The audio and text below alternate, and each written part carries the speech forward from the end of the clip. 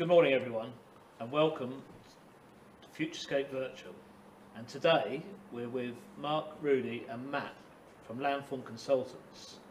We're sitting in a fantastic environment where a lot of the stuff you can see around here is from previous Chelsea shows, and we've got a nice fire being burnt, got nice cups of tea in the Landform mugs. But the real idea is to find out exactly how Landform continues to be successful over the years and try and find out a little bit more about Landform as a business, what's the plans going forward, how you are so consistent, why you are so consistent, and how the company is shaped. So I'll just start with you, Mark, if possible. Just give us an outline, a bit of history about Landform, when it started, how it started. Well, it's been a bit of a journey. Landform started in 2003 after the demise of Landmark, which was my original company, which was set up in '88, and we had some serious bad debt, and I guess we're on a crossroads at that time. So we basically packed a life raft and put the business into voluntary liquidation, which was a massively painful, very public failing of that company. But you know, I guess running businesses is tough. I learnt some valuable lessons, but we packed all the right people and we went forward in 2003. So we hit the ground running. Matt, obviously, we worked together for 33 years. 33 years, like old married couple we are. And then what came out of that was a lot purer, a lot more diligent in the way that we ran the business. Lessons learned, and you're always learning lessons. It's a tough business, what we do. So, but that's it. So we've kind of never really looked back since the inception of Landform. And in 2003 then, so were you based here? No, we weren't. We were based at Silverstone, right, which was our old depot and yard, and obviously it was hallowed times. I mean, Landmark was a fantastic. It won the Grand Award twice. Yeah. It was a pedigree business, and we were very proud of what we achieved. And all of a sudden, it ended, and you know, it was just a bit like an atomic bomb going off. And you know, the phone didn't ring with trade bodies, shows, and all the committees you served on. It was just pure. And then I think those early days of Landform, we built some of the best work. Right. Absolutely the best work. And the first picture, the job, a Luciano job, is hung on our boardroom table above our boardroom, and that kind of reminds me of that journey, because that garden still is one of the iconic pieces of work, like delivered to perfection. And there was nothing else, no distraction from doing business. How did you get the confidence back in the market to build gardens like that straight away? You know, I mean, that's what we do. You know, I'm not, you know, and possibly I'm a very, very good landscaper. Is the business as sharp as it should be? I think it is now, yeah. But obviously you're learning, and I think there's lots of people that look to me and my journey is that they're a great landscaper. How do you become a great business person? How do you run business and be profitable, and margins and things like that? And I think now what we do at Landform is we do that. We focus a lot more on profitability. Back in the day, you know, somebody said, well, I bet you can't build that. Yes, we can, and we build it. Irrespective of if we made any money, but it was a challenge just to do things. And I think we've never walked away from, we've never not delivered a quality project. But now we deliver quality projects, but profitability and all the business side that goes with that. And do you think you're in a position where you can choose the profitable jobs? Yeah, I think, you know, getting older, so I'm kind of 60 now, and yeah, I'm a lot more, I analyse risk, look at risk. So my job as part of this team is to kind of look at the jobs. Yeah. So Rudi basically prices it, Matt runs it, I look at the front end and look at, is it right for us? Are the risks high? You know, where's the pitfalls? And I think that's what I'm good at. I think actually looking at logistics size, and we'll walk away. We walk away quite nicely, yeah, politely, correctly, but we can't do everything. And I think actually in the early days possibly we did. You know, you just become a busy fool, and you're just trying to please everybody where you shouldn't. You should walk away. So you're obviously extremely well known and the face of it. I guess Matt and Rudi less so. We don't know. Matt's still around quite often, but Rudi tends to be more office bound, or This is the dream team, in right here. here. The dream team.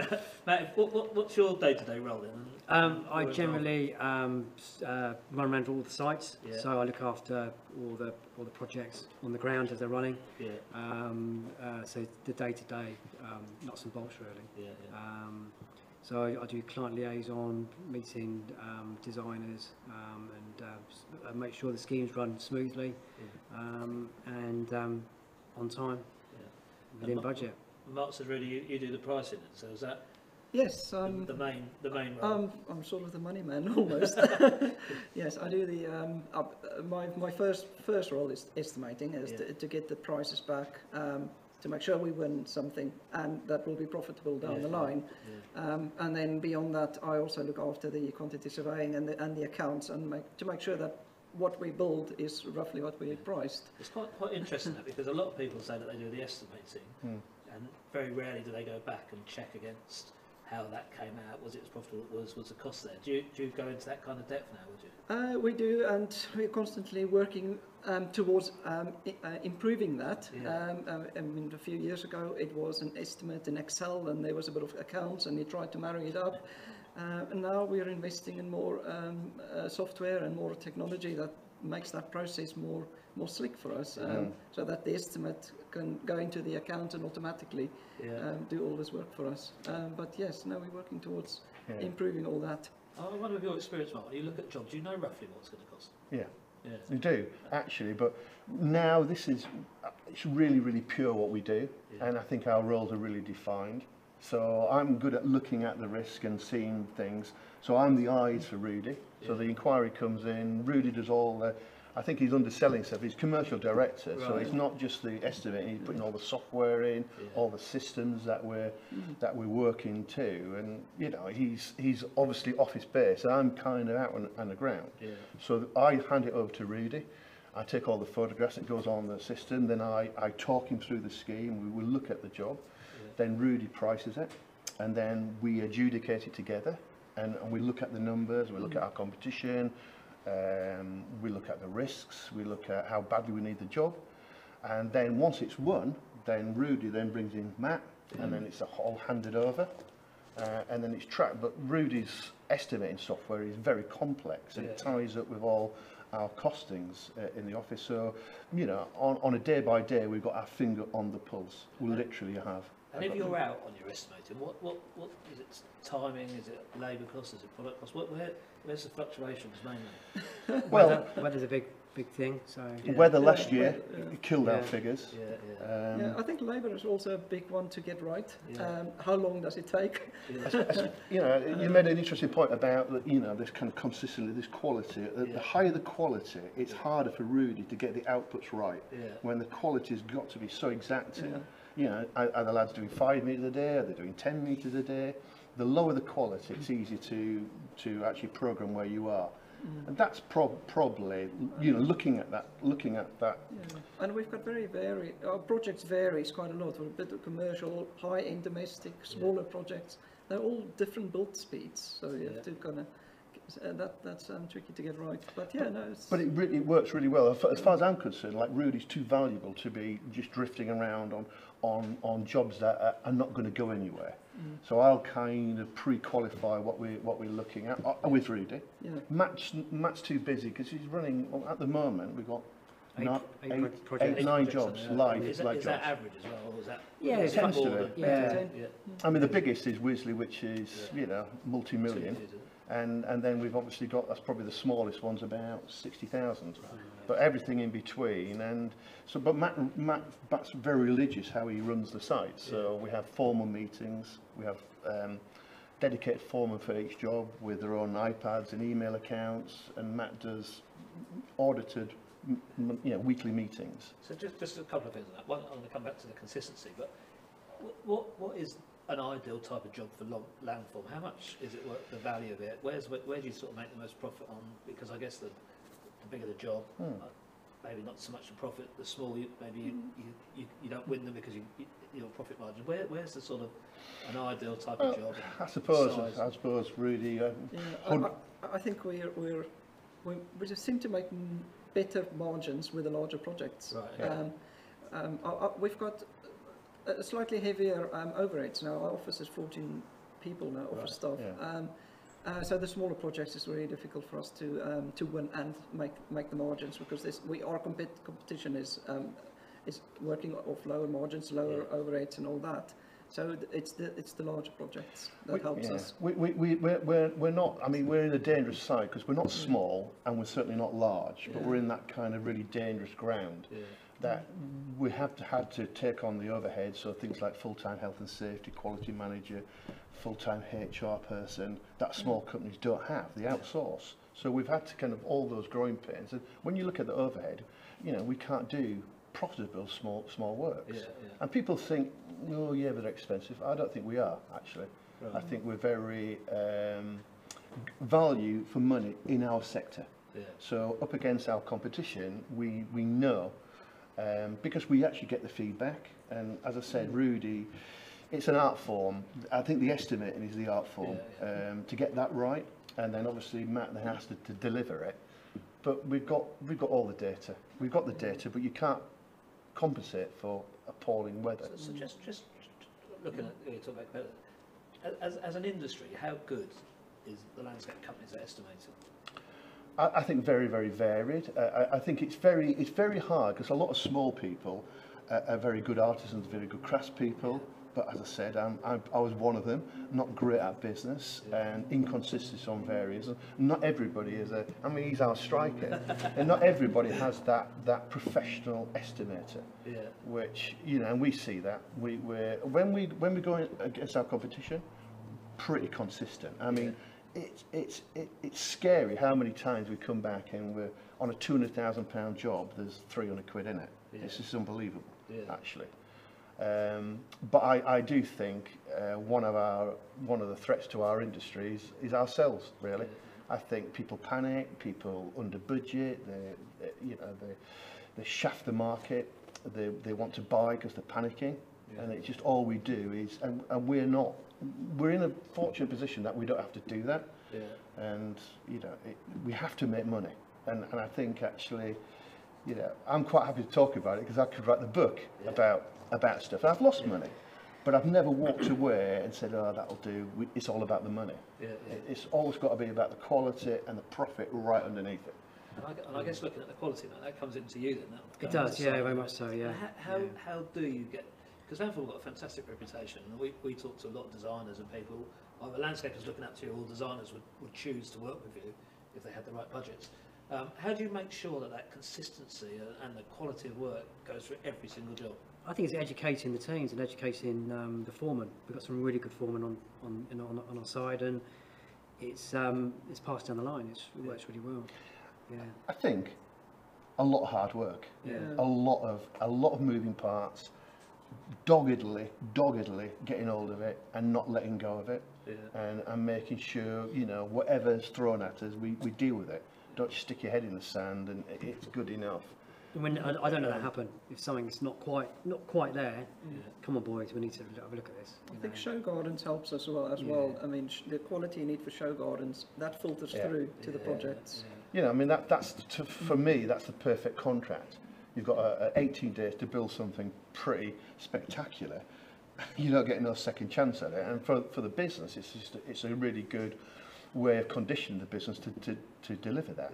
You know. So most of your team have the opportunity to work on show gardens to get that ingrained in there. Yes, absolutely. But they're not forced to work it. So, I mean, Chelsea, particularly Chelsea, knocks the stuffing out of the guys. And some guys say, look, boss, you know, we need a year out. It's fine, no problem. And we're big enough now that we can move things around. But it's a great tool to entice people into our company, because most of the landscapers want to stab at it, want to do it, and most of them do. And we do smaller projects at Chelsea, and maybe trial a younger foreman, younger crews out.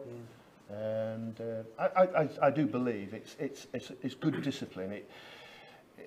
It can alter the way the business is run because it's a complete focus. But on the positive side, you know, everybody's driving to a goal, and that quality. And you're benchmarking yourself every single year. I think it's on the supply chain as well. So the suppliers we use, they need to know the quality which we expect from them. So you know, plant nurseries to stone suppliers. It's not a happy accident. It is not a happy accident that this quality is there. It has to be worked at.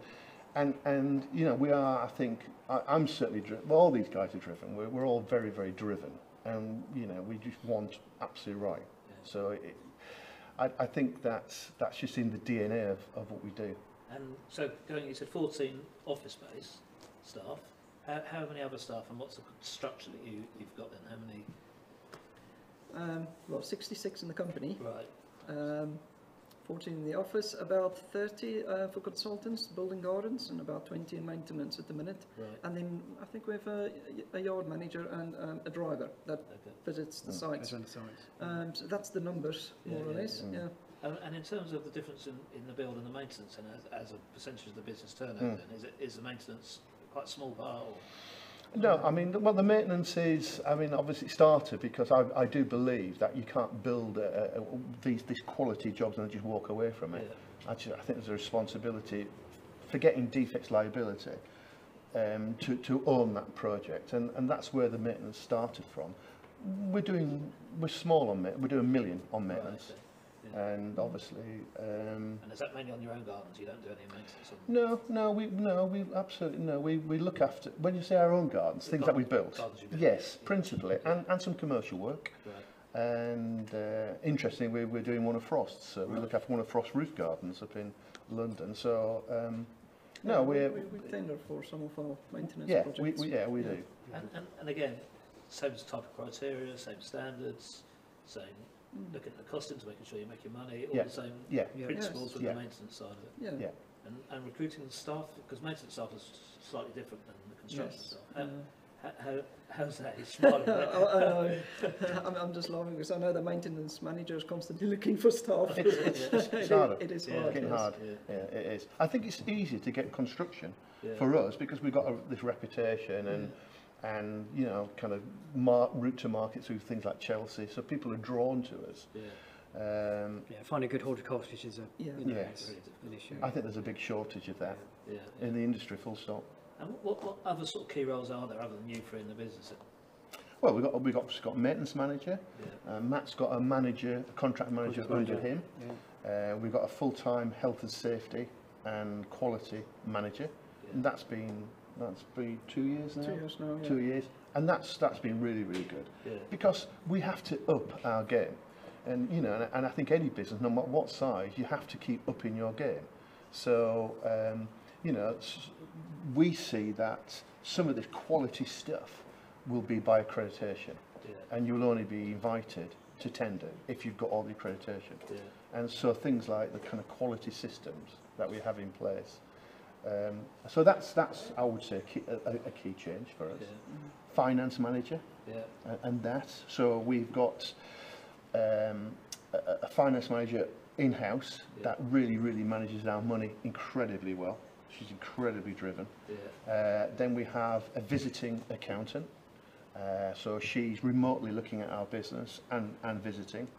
And then we have a strategic accountant that basically, for a long time ago, we had a chap called Les Mitchell, he basically helped put Sage in the company 20 odd years ago, and he became a mentor to me, and he was a grey suit, very straight down the line, and guided us through and taught me or tried to teach me how to do business properly. And Matt, and he was just a lovely guy.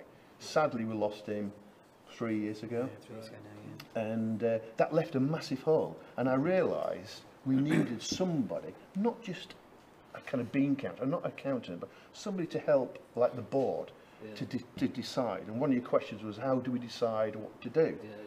You know, I still think that we're like a rib, we're a small speedboat, and we can change direction. We're not a super tanker. We can make decisions between us on where we're going to go.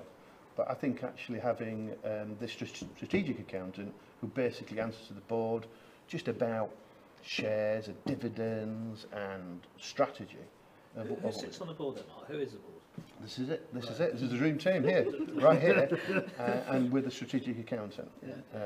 And then obviously we have the finance, the design team. Catherine MacDonald heads up our design side, and she's doing incredibly well. And her design projects within our business are becoming bigger and bigger. So what's the sort of balance in you building your own projects you're designing compared to... Still we rely on probably 70% external design. And, you know, that's never been a threat to those designers. They don't see Catherine as a threat. The fact that we've got design capability, proper design capability, that we can print off drawings, we can open files, I think a construction company of our like has to have that capability to understand the language of design. So having a design, so we'll work up all the details of some of these jobs. So it's a really, it complements our business. And I guess it's difficult with strong personalities and characters. How much autonomy do the rest of the team have in making decisions and making sure that, you know, I don't know, if they know Matt's coming on site, do they do something? Matt's coming away. How much do they feel that ownership of what they're doing? I'll let you answer that. Yeah, I think they we employ some really good foremen, so I think that they can make their own decisions and I mean, they've all got credit cards. Yeah. So the foremen have got credit cards with limits. So they have autonomy. They run, but we try to have a proper managed system. So, you know, it's controlled. So we know where we're buying from. They're not just going off and cutting deals at the wrong rates. They do all the aggregate buying and stuff like that, but we would do, in the office, we would do all the buying. The bulk purchase. So who would do that? Who negotiates the big deals with suppliers? We have a buyer in the office, and that's our role, is to look after all that. So, and Matt will. So Matt is, Matt will take that and say, leave to me. I'm going to sit on this because there's money there that I need to deal with. How strong are you? If I was selling to you, are you know, is it a tough negotiation? You know, are you? I'd like to think so. It's quite important, though, isn't it? Well, yeah, it is. No, it's very important. It's very important to get the right price. Get it both ways as well from a supplier's point of view. To be fair. To be fair, both ways. I think also we have, there's a saying that we often say, money's made or lost in the office. So if we don't cut the right deals, price it right, see all the pitfalls and do it right, the lads genuinely won't lose money. They'll lose money because it's rain or potentially, yes, we make mistakes, things go wrong on sites. It's not perfect here. We're not unrealistic, but we try our best to make sure we don't want somebody snagging our work when we should be snagging it ourselves. So we try to go for like zero snagging if we can. It's not always possible, but you know, me and Matt just kind of we've kind of bruised our knees for decades. So he thinks like I think, and you know, I think like he thinks. And quite honestly, I have to say, in 30 odd years, I don't think we've ever rowed. No. We've never fallen out. We'll bitch. Not like husband and wife. Yeah, well, we'll bitch like a husband and wife, but we've never thrown at it, and we've never thrown our toys. And I think we've got a lot of respect, and the same with Rudi. So Rudi's 7 years. Rudi? When did you go? 7 years. 7 years ago. And what made you come to Landform? Change, Money. I think. Change. Let me answer that for you. I think Rudi loves to have all these different projects going on because we don't just do one project. 1 minute we're building a garden in the bloody London iPod. Next minute we're turfing Savile Row. Next minute we're doing a very complex hard landscape package, a drainage package, and it's very, very varied what we do. And you know. And I think I've got more autonomy as well. Some of the bigger companies, you work in a rigid structure. And we've got a bit more autonomy to steer things the way we think. It works really, really well. And you talked about money and salary, which I guess is important. Do you benchmark what you pay your people against what competitors do? No, I don't think I do, but I know that historically, remember Tony Winder, bless him, sadly passed, Tony Winder Pantiles. He pulled me in his office one day a long time ago and said, the trouble is with you, man, you pay too much, you've ruined it for people like us. And I don't really agree with that. I think all our people need to be paid the right salaries. I mean, we've got to be market competitive, but I don't think I think we pay you know, what we can afford to pay within the market sector. Just going back to the estimate, Yeah. Do you It's a know black that science. do you know you're going to be more expensive than most of the other competitors? Not that. I mean, 80% of what we do, we have to tender for. But It's surely there's a little bit of a there- landform that allows you to be 10% more than some Well, people, No, because of the we have, reputation. most clients want the cheapest of the people. The main thing is to get the right people on the tender list. Yeah. People that is similar to us, and not to be competing with a B or a C grade company. You want to be competing with similar size, similar quality companies, and then you know that you're on even grounds. Yeah. And then But Jim, it's an art form, and seriously, I think it's the most important part of the company is to get that right. Yeah. And often we will win work on the detail that Rudi puts in. I mean, it is staggering. And that gives the confidence. So it's not necessarily on price. Yeah. And I know that if we are really keen on a job, we can just literally fine tune it, and it is that accurate that we can know, and we know, and also we have to find out our competitors, and we have to feedback, so we know how they're pricing, and we know if we need to win a job for whatever reason, for marketing, you know, I can say to Rudi, we need to get this job, and fine tune it and in.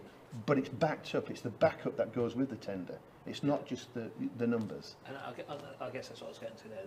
People must know the support and the backup and what you bring to the project. So I guess as long as the price isn't too dissimilar to everybody else, it doesn't Landform have that advantage that. I think we've got the track record and we've got the stuff to back it up, but sometimes the downside, we've got to be careful who we price, because Rudi will spend, it's the biggest drain of our money, is what Rudi does. Is this tendering, and they'll get the Landform tenders. So, oh, this is fantastic. It's all build up for us. And it's a lot of work. And scrupulous clients will say, well, that's it. Take the price off. That's what you price. So we're not a free pricing service. The designer can recommend a good contractor, but at the end of the day, it's the client who makes that choice. Yeah, but it's giving the client that confidence, and I know that if we package the thing up with all the supporting documents, the quality plan, the program, all that stuff, we'll give anybody a run for the money. Because and how much detail do you need from the designer? Well, I mean that's the kind of thing. So some designers will give us incredible chapter and verse. Some designers won't. They'll give us a very scant thing. The problem is with designers, if they give us scant information, they won't get the clarity that Rudi can give. So if there's not the information, you end up putting provisional sums, and it's all a bit loose and a bit. If it's tight, then he'll price bang on. And and the more information we get, the better job we can. It drives us crazy a little bit, just because you're trying to deliver something quality with kind of one arm tied behind your back. So how different is it when you're pricing up your own designs? We have some fun and games with it for sure. I mean, Catherine is incredibly, she's from a science background and she's very diligent, but obviously she'll kind of hijack Rudi, and not any other designer would do that. So I hear these long conversations where she's going through every line, and Steve's couldn't have his ears because he's got a million things to do. But yeah, I mean, I think one of the most important things is the quality that the designers and what our job is to define what quality we're aiming to do. So would you build a garden at a lesser price and a lesser quality? No. So you'd rather not do the garden? Walk away any day. We might do a lesser price. We might do a lesser price for a market opportunity. Quality would be, but quality never. And how much emphasis do the designers put on the actual finished product, the quality of the product, rather than just on the price? It's a really interesting one, because I think having a visual specification as opposed to text, so pictures or built things, gives a very, very good idea of what I mean. We were at a meeting yesterday, and there was lots of visualization as part of the drawings, and that tells Rudi where he needs to be. Is it a 5 metre output a day, or is it a 10 metre output a day? But understanding and understanding exactly what we're trying to build. It's all about, for us, it's about quality. Can we build it? Can we do the quality, and can we make money? And I think this industry don't talk about the fact that about money. Yeah. It seems to be still like, don't talk about money. Yeah, It's all a little bit embarrassing, and actually we need to make money. Yeah, The industry needs to make more money than it's making. Yeah. Okay. And just go back onto the team. How do you foster the Landform Consultants team spirit? How do you get everyone buying into the way that you want to run the business, the way that you want to drive it forward? We have, I mean, obviously because of the COVID situation, it's all gone a little bit kind of remote. It's been difficult for sure. Our office has kind of been working from home. The 3 directors running the business. It's been tough on all 3 of us really, because we decided that we only furloughed 8 people, and we had a week or 2 of wobble. Shall we work? Shall we not? Yeah. But we decided very, very quickly. Yeah. I think you interviewed me at when all the others were in the pyjamas in the bedrooms, and I was on site running it. And I look back, and that was the right decision to do. Yeah. And we took that together. Yeah. We took that, and we had our own internal people saying, "Oh, I think we should shut up." Yeah. And we said, "No, it just don't feel right to shut up." Yeah. So I think we communicate really well. We've got a partnering bonus scheme for the whole of the company. Yeah. We have foreman's meetings, which monthly, bi-monthly, but they're lapsed at the moment for obvious reasons. We have office meetings, and they've lapsed, but they were once a month, once every 2 months. Quarterly is the target to do them quarterly for the bigger ones. And then we get the whole office in, and we just talk about what's going on. Yeah. We have internal newsletters and things like that. We have parties, which you've been to a party in this greenhouse, and we do things like that. But we normally have a summer gathering for everybody, and then a Christmas one. I think we should do more. There's the feeling that we should do more of it. And on that, going back on the profit bonus scheme, is it based on profit? Yeah. What profit of the business over a period of time? Yeah, so basically there's a pot that pays out, and obviously, but we reserve the right to not pay it out. Yeah.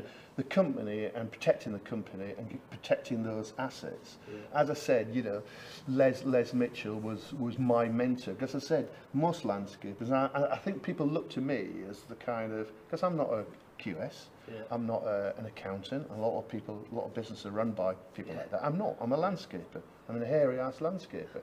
But then this guy sat on my shoulder, and I still think, what would Les think about this? Yeah. And I can hear him saying, "No, don't do it, Matt. Don't even go there," And so I think, we don't do stupid things. We're not impulsive, really. Yeah. I'm quite risk averse now.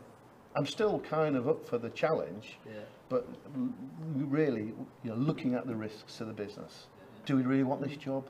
Do we really want this bad access on clay, on a slope, or is it realistic? We walked away from a £2 million project just 4 weeks ago. Yeah. Just because it was. It's just wrong. The timings of getting it built wasn't right for us. We just knew we were going to get beat up on this job, and they were begging us to take this £2 million scheme. And we came back and we talked about it, and it is a team decision. Yeah. It just didn't feel right, so I walked away. It's good to be in a position to be able to do it. Well, just you mentioned about COVID, and again with this latest lockdown, you carry on. Yes, absolutely. Absolutely. I mean, the problem is, I think, for a lot of people, the messages were really unclear. Yeah. Stay at home, save lives. But actually, if you could work, then go to work. Yeah. It was all very confusing, and I understand why people did, but I think companies who shut themselves down in our sector, I think they overreacted. My view on that. Our health and safety manager has been working really hard to keep people safe and have all the protocols in place and all that. On site we have separate toilets and washing facilities and all that. Separate tools. And people who own the houses are happy for you to. Yeah, absolutely. Yes. Yeah, obviously with their blessing. So, yeah. And on the commercial side, is that affected at all? Well, we closed one site down because we deemed it wasn't safe for us. It was a central London scheme run by a Turkish contracting company, and it was just chaotic. And so we said, no, we're not going to do this. So we just decided not to go back. So I think actually we were proactive, I think. Well, since we went back and we finished it. We went back and finished it, yeah. But during the COVID. Yeah. But during the COVID period, no, exactly, yeah. We did go back and finish it. But when it felt safe to do so. Yeah. So I don't think we or any of us are arrogant about it. Yeah. but you know, it felt wrong to take the furlough money when we're basically an outside industry that could work safely. Yeah, even like this today, we're not in our boardroom because why bring you into our? We don't need to do that. So we're always thinking, you know, but driving the business forward is definitely the right thing we did through COVID. Yeah. Okay. So I've got a couple more questions as time's running out. The first one is based around. You said you're 60. What's your ambitions for Landform, and also what are your two ambitions for yourself at Landform, and where you want Landform to go over the next period of? Well, I suppose I've got one eye on the exit, for sure I have, and we've spoke about this. I think, you know, I am conditioning the business, or we're conditioning the business to be sold at some point, and that's pretty public knowledge. I need to get my cash out of the business. These lads will get the cash out of the business too. There's no rush. I love doing what I do. So, you know, would anybody take me on? I probably don't know, really. I'm not sure you'd work for anyone. I would, actually. No, I would. And I think, you know, would I sell this business? Yes, I would sell the business. Yeah, it would have to be the right people, and these guys would have to feel comfortable about it. And, but yeah, that's for another day. But I've got no plans to retire. You know, when I'm 70 maybe, and just kind of, I've still got a few Chelseas in me, and I love the industry. I love doing what I do. So, but just keep going. What about you then? That's it, is it? Yeah, absolutely. So if Mark sold his bit, would you work for somebody else? I'm just a few years behind Mark, only a few. So you got a lot behind. But yeah, I mean, I just love what I do. Yeah. I was going to say, actually, out of the three of us, I think I've got the best job. Because out of the three of us, I go around every day. I'm out on site, seeing the lads, seeing client designers. I'm watching those gardens grow. You know, and it's fantastic. It's one of the hardest jobs. Do you think they enjoy now that you're going to set up at site, or do you think they put a bit of trepidation down the price match? No. It's, you know, buying a breakfast every Friday I think helps. Yeah, they, you know, I'm getting really well with the lads, and it's mutual respect, and it's making it work, really. And you know, building professional gardens. And Rudi then, so you're the youngest of the three, I guess. And yeah, I mean, for me, it's in the short term is trying to make Landform the slickest we can. We're working really hard on our immediate systems. We want to get design to do more. We want to get maintenance to do more. We want to get ISO soon. So it's all about getting the business to be more professional and so on reading into that, and you do think there's still an opportunity for growth? We've still got lots to learn. Lots to do. Massive. I mean, on the design side, we're doing a lot more international design work. So say geographically, so are you still quite London South East based? Yeah, we turn a lot of work away. That people say, can you build a beautiful job at the north of England? And you know, I like to go home and sleep on my bed, and Matt's got a young family, and the days of hammering up motorways are gone for us. You know, we've got enough chimney pots from central London up to Oxford, out to Newbury, down to the south coast. If we can't make it slick there, work there. Having said that, we're sending a crew to Gibraltar next week. Right, okay. So follow on from your original. So we've designed another. We've got 3 more schemes there. Parks, public parks. We've got another park, and we're sending a crew of 4 out there for a month to landscape, which is a challenge. You know, you've got to think about them and the COVID and them getting locked down, and so it's not easy. But yeah, I think we're happy in our little pond in where we operate. Okay. You know, an hour and a half from this base takes us to some very interesting places. Yeah, no, very good. You know. And I guess the last thing then, so if the RHS show gardens get the go ahead for 2021, have you got some plans? Yeah, we have. So the 2 gardens that were shelved have been accepted to go forward. Interestingly, we've got no new inquiries for 21. Normally we'd get 4 or 5 inquiries for Chelsea bills. We got none, but we got the 2 bills, so we're building for Amafi, the perfume brand, and Bible Society for Sarah Ebley. Stunning gardens? Yeah, I mean, they're all stunning gardens. Lots of engineering? I mean, absolutely. They're stunning gardens. I mean, Sarah Ebley's got a kind of glass wall and a load of rock and glass and water. lots of things to go wrong with that one. But yeah, no, it's... but no canals in the middle of... no canal. or anything like that. Everybody has to have the stupid moment, but you know, I think that garden for me as a designer was to say about the art of a landscaper. Yeah. And actually to do something that people thought, like, how the hell did that go together in 18 days? And looking at you now, honestly, I can't answer. It's more luck than judgment, I think. But that was about as much as I'd ever want to do in 18 days. But there's that kind of burn to do that. Yeah. And part of me is still a little bit unhinged to say, I can do that.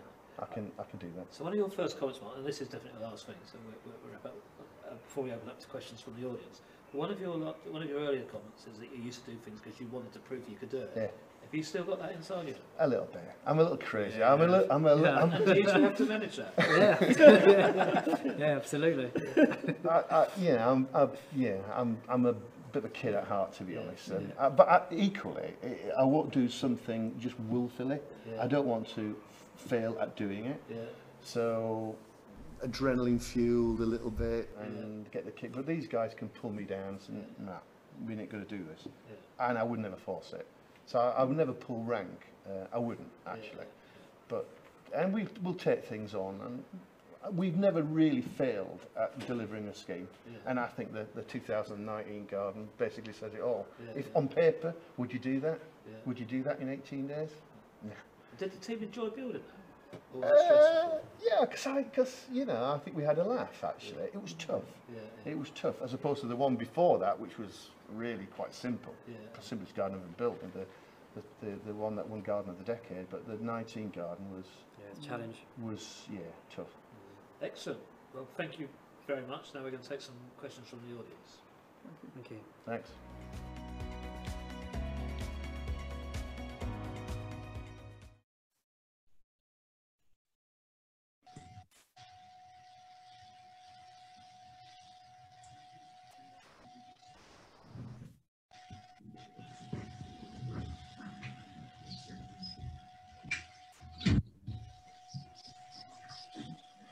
Morning, Mark, Rudi. I guess Matt's about to join us. Yes. Hello. Firstly, thank you very much for hosting us in a great environment and lovely setting. It did help having a nice open fire to keep us warm in there, but no, very, very, very good. There's quite a few questions that come in the email, so I'm just going to go through a couple of those first. There's a couple about buying equipment, vehicles, done, and how you do that in terms of, I think Mark might have said about managing cost base and making sure you keep your costs down. So in terms of your sort of big purchases, do you lease or do you rent? How do you manage your sort of fleet, for instance? We buy usually maybe on HP. So a lot of the construction equipment, we own most things actually. So we don't have any business loans. We've got no overdraft in the company. We buy everything on either 3 or 5 years. All our vans, our trucks, everything is bought. And is there any plans to move, especially the vehicles, to electric? Yeah, absolutely. That's got to be a big driver. Rudi drives electric car. I don't. I'm a bit of a petrol head, so I'm kind of kicking and screaming, but that's my age. But certainly the London stuff, absolutely. When the vans and things become, you know, it's actually holding back a little bit because the technologies are moving so advanced. But no, we will be electric. Absolutely, we will. I'm not sure about electric vehicles. And there's another question in terms of sort of over the years of being in the business, have you seen how do you feel about the products transforming and new products being available? And as a landscaper, is that a good thing? And have there been lots of products that you think, wow, this is going to revolutionise our business? And in terms of changing the way that you maybe do patios or how you do things.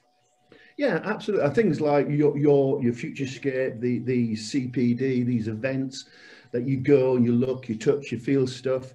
I think a company that's, it's evolving. This industry is evolving. We as a company need to be on top, reading and doing our research.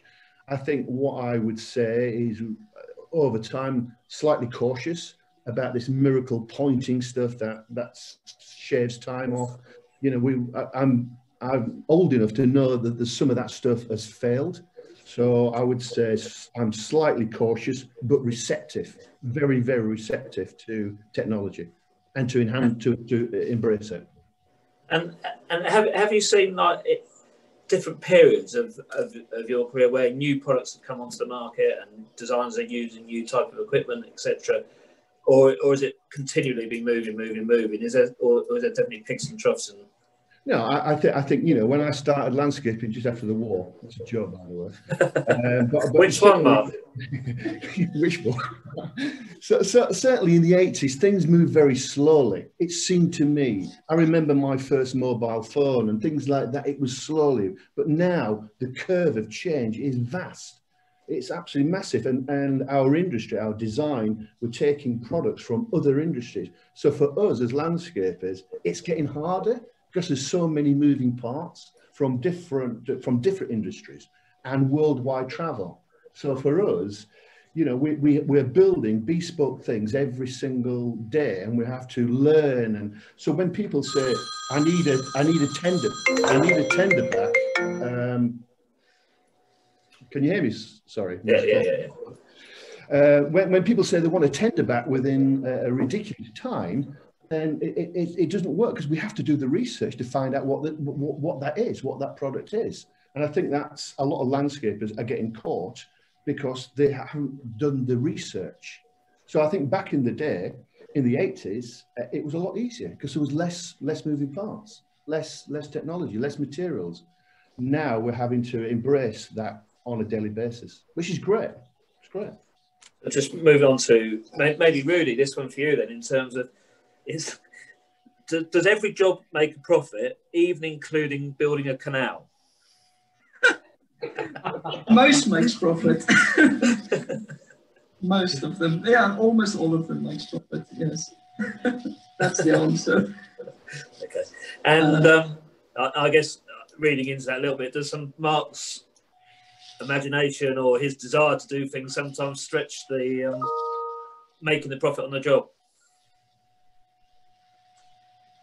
So again, you can answer that with you can answer that, Rudi, no problem. We'll leave that. Another one that I think is quite an interesting one here is, when you're looking at design from outside of the company, do you choose a design or do you choose a designer? So would you pitch based on who the designer is, or would you pitch on who the design is? Who's that to me, Jim? Yeah, I guess whoever's making the decision on what you tender for. Okay, so I think obviously geographically to the business, timing of that design. Have we got the resources? Are we full? Can we cope with it? Can we deliver that quality? I also think the personality. I think we have one way from designers that we just don't feel there's any synergy. There's got to be a mutual respect. There's got to be that feeling that we can work well together. And sometimes, not often, we just don't think possibly there is. And I think, you know, we do it in a very polite way. But I think building the kind of stuff we do needs a full commitment from the client, from the designer, and from us. And I think if there's fraction or tension there, it's best to walk away. I think personalities play a big part, a big factor in the success of a scheme. What about designers' sort of experience? If they're just out of one of the colleges, or you know they've been doing it for 10 years, does it make a difference? Or it shouldn't do. I mean, you know, we get a lot of young designers, and we are designer friendly. I think we are definitely designer friendly. We're not this ogre kind of contractor that would put these barriers up. We embrace people. I taught at college for many years. I think as long as designers come realistically and they're prepared to listen and question us and not take everything on face value, then I think we welcome working with fresh young people. We also like work. I don't think we make a difference about it, as long as everybody's realistic that what they're trying to do with the money and the budget they've got is achievable. Then we'll work together, no problem at all. And so there's a question as well from about not your own design at Chelsea, but when you're building for another designer at Chelsea, is a tendering process still in place, and how does that work with you? That's an easy one. I don't tender for Chelsea. I mean, why would I? I've built 100 gardens. It's 30 odd years. Come to us if you want us to build your garden. Do I want to go on a tender for Chelsea? No, absolutely not. Because it's not about that. It's about, it's about this incredibly hard journey that we're on together. Look, this is the design intention. These are the budgets. Can we make it work? And let's get that thing across the line. But no, I think if we were asked to tender, no matter who it was, I'd say, nah, it's not for us. It's about what we bring to it, and most people would come and talk to us. Would you want to be part of this journey? So tendering, no. It's just more of a pricing, is it? Yeah, I mean, we don't put gun to people's head. They come in with a concept, and Rudi's involved, and potentially Catherine is involved from the design side, because she wears this hat of helping the designers give us the information to build that thing. As I said, building a Chelsea garden is a business lesson to how to do something correctly in 18 days, world class. And as I said, it's not a happy accident that you can build a canal or anything that's really, really complex, but it needs a lot. So Catherine helps the designers give the information. Rudi puts in all the costs to get that across the line. And then Matt runs the business when I go to Chelsea. And that's how it's always been, because so our business has got to continue beyond Chelsea. It's not about Chelsea. Chelsea is a contract. We prepare for it. I tend to run it because that's what I do. And Matt runs the business while You can have quite a few jobs running at the same time. Yeah. You can't. 5 or 6 jobs running. So do you not get involved in Chelsea then, Matt? Not really, no. I go for the champagne at the end. The best part. Congratulations. Rudi, a question here then on the accounting systems and the software. Is it a bespoke one? Have you got it on an app, or is it a off-the-shelf systems you're using? It's an off-the-shelf system. The bespoke ones are far too expensive, so it's the best off-the-shelf we could find.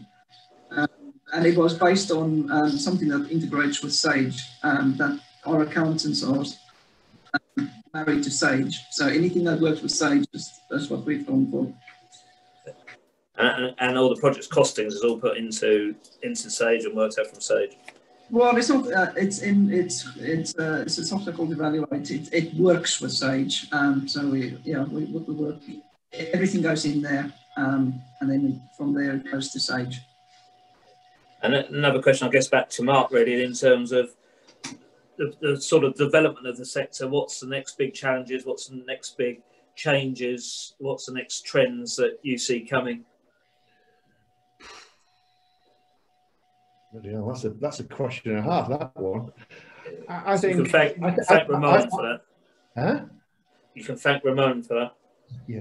I just think, I think there's a massive amount of opportunities in our sector. I think landscaping, through this horrible COVID situation, we've seen horticulture and landscaping become really paramount for people's well-being and the importance. And I think there's some fantastic opportunities to get. I think, as an industry, we need to, set our stall out a bit more professionally. I think we need to possibly be making more money than we are doing as a whole. I think people are being more conditioned to spend money on landscape. There's an education process, but I think, this COVID thing has been absolutely horrendous to a lot of people.